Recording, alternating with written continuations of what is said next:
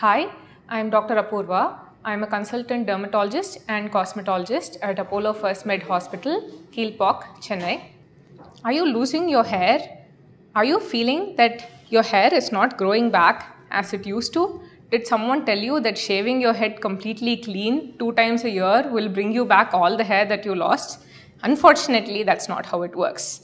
But people do tend to fall for these kinds of myths, and they come to us at the very last stage where they've run out of treatment options and finally they seek medical help. I'm here to tell you that please don't go by that way. Come to a dermatologist and a trichologist first. Trichologist means a hair specialist.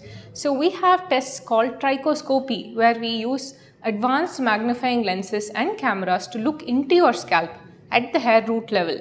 That will tell me what stage of balding or thinning is happening there, how much hair roots are still alive, how much are closed, how much are dying, how much are alive, and how much regrowth I can give you. It can also help me decide whether your hair fall is the hormonal thinning type or is it the normal type, or there are even certain autoimmune causes of hair fall which we can find out by a very few simple tests, and we can tell you what exactly is going wrong and we can custom make a treatment protocol for you.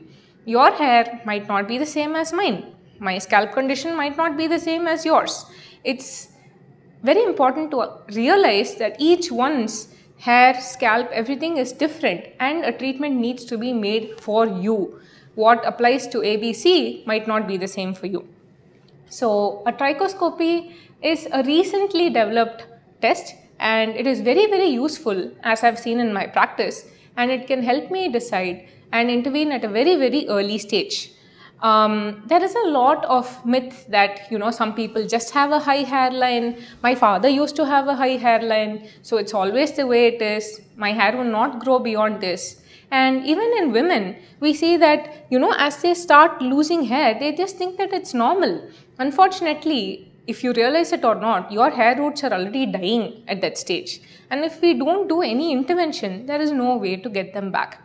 I'm sure a different number of medical treatments or naturopathy treatments are offered and they say that they will cure it. But in all these years, I have not seen any cure working.